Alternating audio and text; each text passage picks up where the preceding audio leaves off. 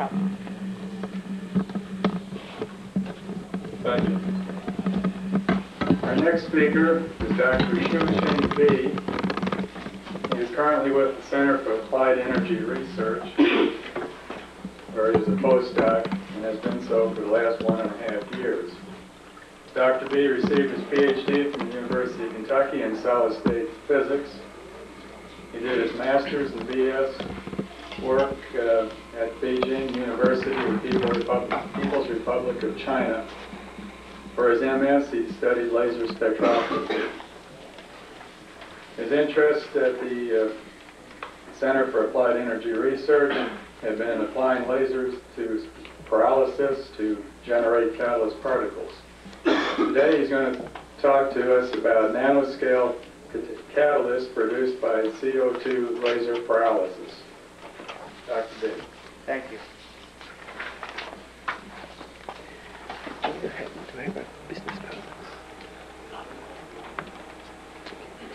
Okay, in this presentation, I'll present our results in the synthesis of nanoscale catalysts produced by CO2 laser pyrolysis. And the motivation of this work is trying to explore the possibilities of using this technique to synthesize any desired catalyst. And the motivation behind this is known, and everybody knows that we want to make catalysts. And for example, carbides and nitrides, and they are known that they are good catalysts and they have similar activities comparable to those noble metals. And plus, they have their advantages such as high resistance against oxidation, against contamination, and they are economical. So for all these benefits, and if one wants to utilize them, you have to obtain this catalyst in a high surface area form.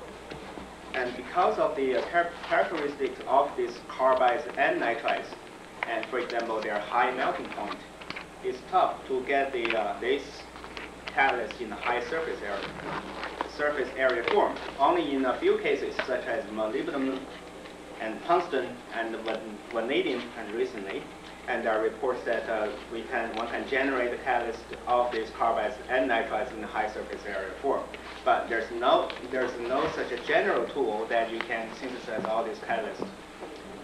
In this study, we're going to present you with a technique that we have found is very promising to produce all these catalysts in a very small nanoscale particle, and which can be eventually be used as a high surface area catalyst. In this transparency, I show you here the schematics of our laser pyrolysis system. This process was first invented by John Haggerty from MIT, and this technique was used to synthesize the silicon carbides and the silicon nitride ceramic particles. And later it was used by researchers from Exxon, where they use this technique to synthesize iron carbide Fe3C particles. And later on, there are almost none, very, very few studies that concern about this technique. And about 2 years ago, we have initiated this project and explore its use in the synthesis of the nanoscale catalysts. Okay, showing in this transparency, this is our 150 watts CO2 laser coming in here. This is a 6-way stainless steel cross, where you have a window here, and this you have a 2 window that can transmit infrared light. The reaction zone is centered at here. And the vapors of chemical precursor was introduced through this transfer nozzle and was shielded by argon flowing concentrically along this nozzle. And at the right beginning of our study, we have used iron carbonyl as our chemical precursor, where we use ethylene as our laser absorbing gas. And this ethylene was bubbled through the iron carbonyl liquid and pick up the vapor pressure and transfer them into the center of the reaction zone. There are 2 points that one can use this technique to make the particle.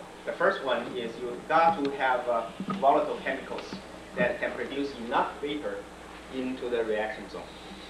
Secondly, to utilize the laser, you have to have at least one reactant gas that strongly absorbs laser energy, because that's the only heating source that you're going to have in the chemical reaction in the center.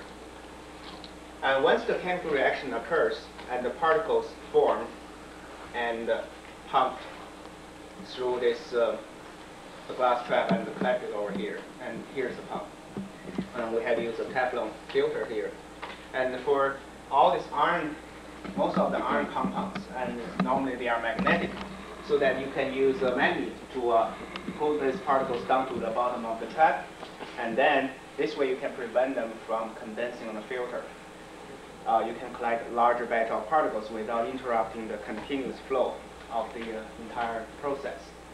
And then later on we have developed this use of this technique into explore some other compounds, such as we have used benzene and plus a little bit of iron carbonyl as a catalyst, and we have used containing chloride, and we put all these things in here and bubble them through into reaction. Then we have produced nanoscale carbon soot, and we have produced containing carbide and containing oxide, N-case and rutile.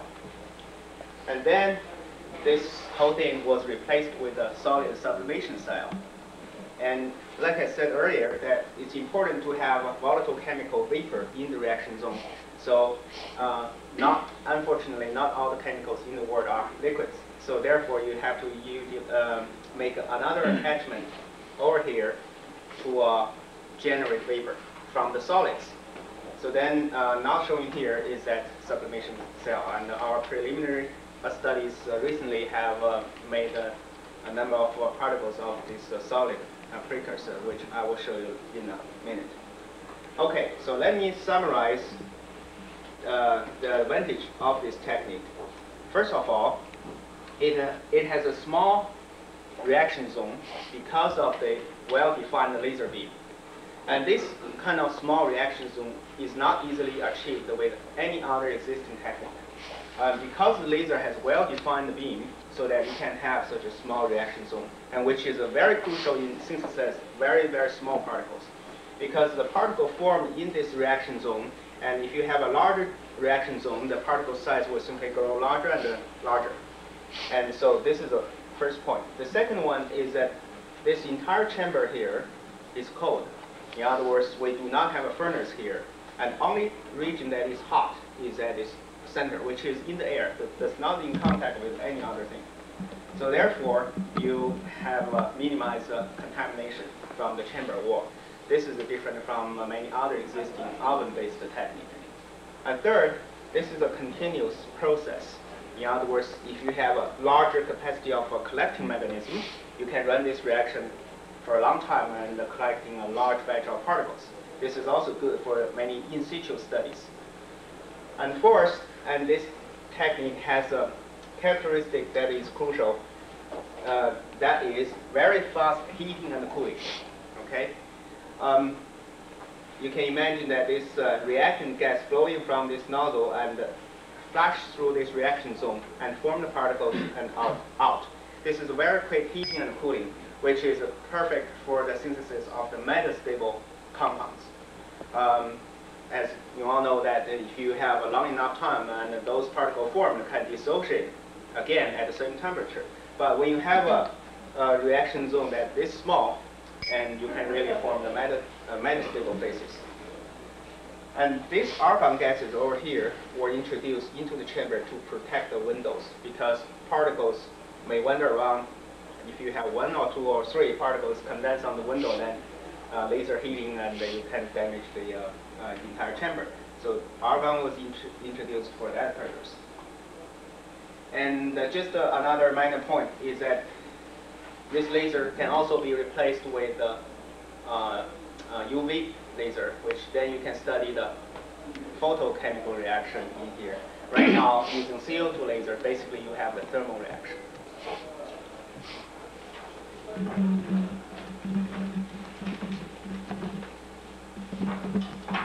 This is our real apparatus. This is our first generation of apparatus in here is about, from here to here, is about 8 inches, and you can see this is a color, this is the flame, and the particles coming out of here and collecting in this glass trap. And the reason that you can see this particle is simply because all these small particles like to come together and forming the larger clusters so that you can see them. Or else there are 200 angstrom particles, you shouldn't be able to see them. Okay, the laser comes in through here and was terminated by a power detector. And right now we have our second generation this apparatus where we have a solid sublimation cell attached here that allows you utilize both liquid and solid precursor chemical and to generate enough vapor in the reaction zone to produce the particles. Like I said, it is important that you have at least one laser gas, one reactant gas that absorbs laser energy. And in these studies, we use ethylene and ammonia. And where you can see there are spectral lines matches with our emission lines, our CO2 laser. Before I show you all the evidence of these particles, and I just give you a quick summary on all the particles that we have made. And with iron carbonyl plus ethylene, we produce these three phases, alpha iron, Fe3C, and Fe7C3. And adding a little bit of H2S, we found out all the particles will come out of this pyrolyte. And then using ammonia, we have produced the alpha iron, gamma iron, and 2 phases of iron nitride. And then with a little bit of iron carbonyl in benzene, along with ethylene, we produce a lot of nanoscale carbons.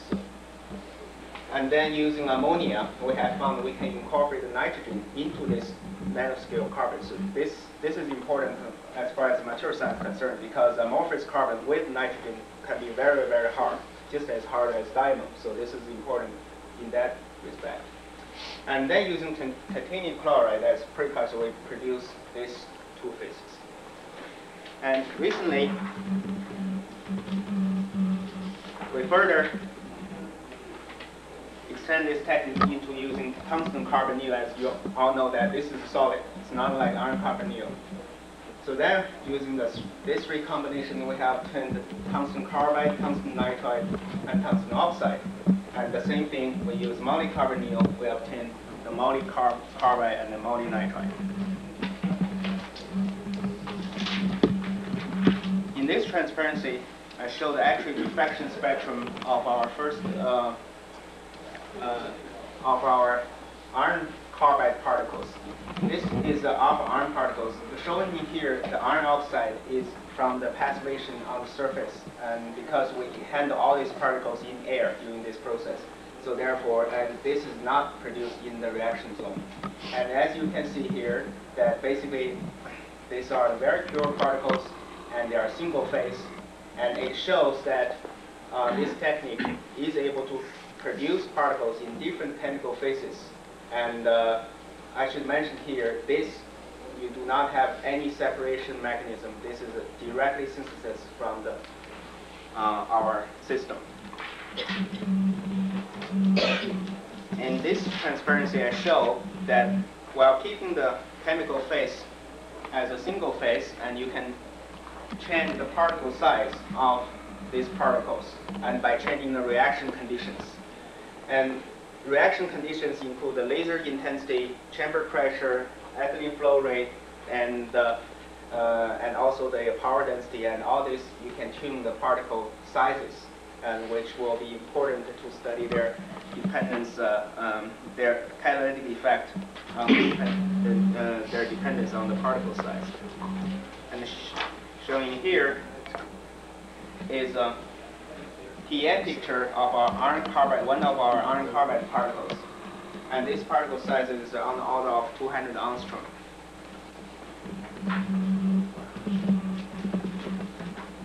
And from all these TN pictures, we can obtain the particle size distribution. And it shows that there's about 50 angstrom difference size distribution.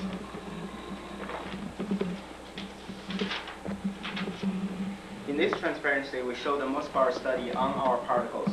And it is important when you characterize all these small particles, the X-ray diffraction spectrum will be broadened so severely that you may not be able to identify each individual peaks. But showing this, for instance, we can see that this is the most power data of bulk Fe3C, and this is our nanoscale particle Fe3C. And you can see the most power spectrum basically stay the same and do not have significant broadening. But however, you can see the X-ray diffraction spectrum will broaden quite a bit. So this indicates that most power technique in this case is important to identify the chemical physics. So after we have tuned all these reaction parameters of 10 these pure phases, and we have obtained the most power spectrum for Fe7C3 phase and for Fe3C phase, and this compared with the literature and is in a good agreement. How about the detailed structure of these particles? In this high-resolution TEM picture, we have focused on one single particle of iron carbide particles. X-ray diffraction spectrum has shown this is a single phase of iron carbide. And this is the lattice image of the iron carbide particles. By measuring the distance between these lines, you can identify that it is indeed Fe3C phase. And on the surface of this particle, we have found that these coatings are pyrolytic carbon. And we attribute that as due to the catalytic decomposition of the ethylene due to these hot iron carbide particles. And this is a large single particle.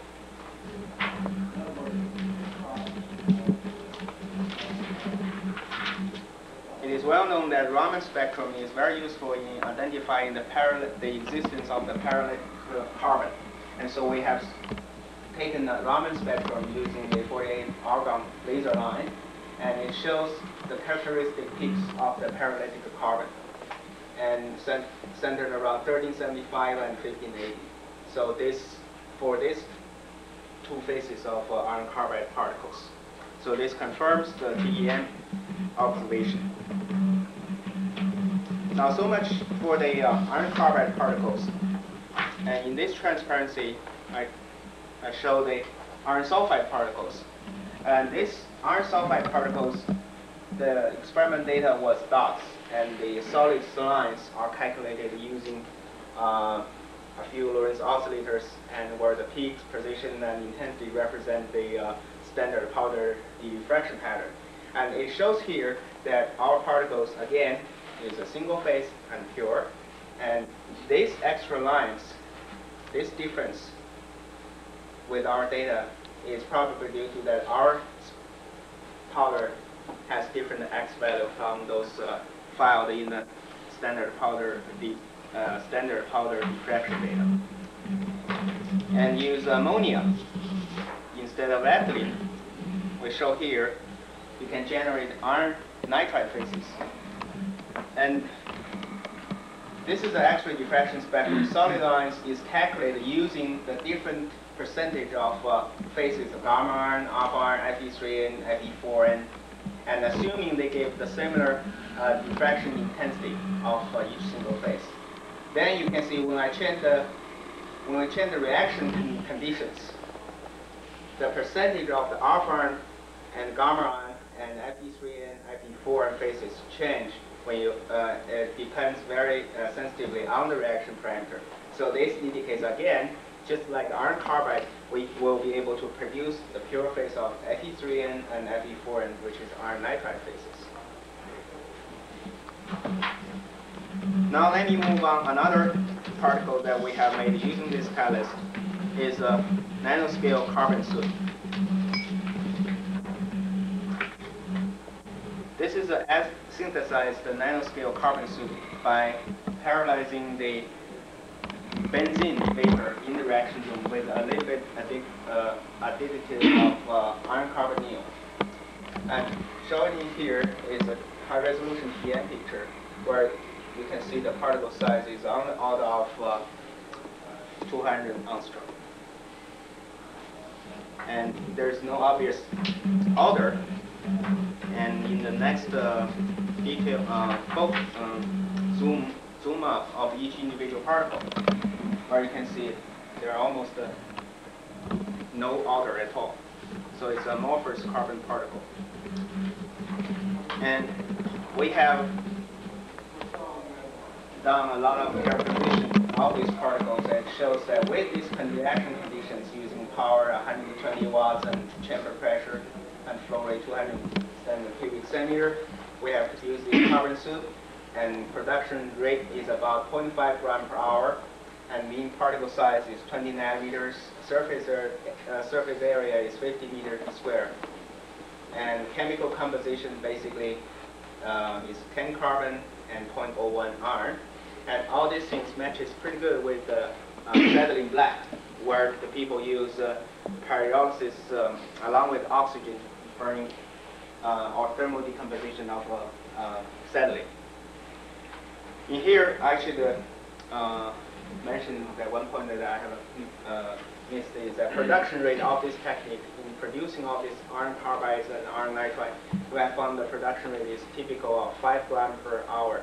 And this number can be easily double, triple, depending on how you design your system and using a different kind of nozzle. Okay. It is also interesting to show that this nanoscale particle soot, and if you heat them up in argon, and they start to becoming crystallized, and you see the orders start to appear, and these layers is very similar to the these layers order is very similar to those pyrolytic carbon. And if you further heat it up to 2850, you see they are very ordered and forming the hollow structure. And this provides an opportunity that later people can incorporate the other metals into the center and become protected. And like I said, that iron carbonyl serve as a catalyst. Without iron carbonyl, and I found it's difficult to synthesize this in a large amount. And the presence of iron is shown in here by using the EDAX technique. Over here, very little. And X-ray diffraction spectrum shows typical acetylene black particles. And if you heat them up, and they become very crystalline like a graphite structure. By putting ammonia and ethylene at the same time, along with the benzene, and what's shown here is an absorbance of FTIR spectrum, where you can incorporate the nitrogen into the carbon, and indicated by this carbon and hydrogen bonding, which is around the 2217 wave number. Next few slides, I show you the BM and X-ray diffraction of this is a moly nitrides. This is the moly nitride particles, where we have made using molycarbonyl along with the ammonia. And you can see the particles is very small, and this is not the this is not a good presentation of our particle, but we have we can obtain the sizes by working by using other better tools, and they are on the order of 7 nanometer. And the crystalline faces of this nitride compound can be identified over here, and it shows there are cubic traces of molybdenum 2N. And using the same tungsten carbonyl plus ammonia, we obtain tungsten nitride, were identified over here. The sharp line is associated with a species from the tungsten carbonyl. And I should mention that this carbonyl residue is from the unreactive carbonyl, but they can be easily removed if you heat them up to 150 C. And the similar polygon particles of tungsten this is moly carbide, and you see the small particles.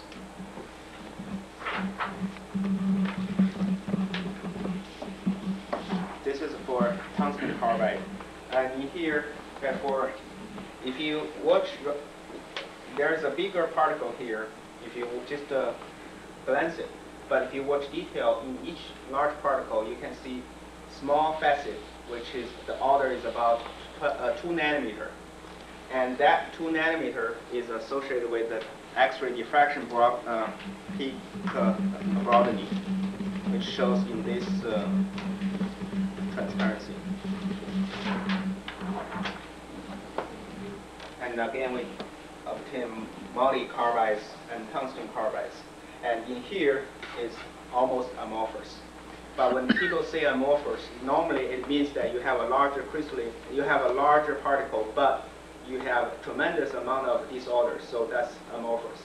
But when this particle size is getting smaller, smaller, and smaller, and this concept will be becoming not that strict, because the significant reduction of the particle size also will significantly broaden the X-ray diffraction spectrum. So therefore, you should watch both X-ray diffraction and TEM to identify how many small crystalline inside your particle. In this transparency, I just show using different reaction conditions, you can again tune the crystalline size of the tungsten carbide particles. And as far as carbon, where is the carbon come from? We have come to conclusion that carbon is coming from the dissociation of ethylene, and carbonyl is not involved. And this is another evidence of that is when we do the Raman spectrum on tungsten nitride and tungsten carbide.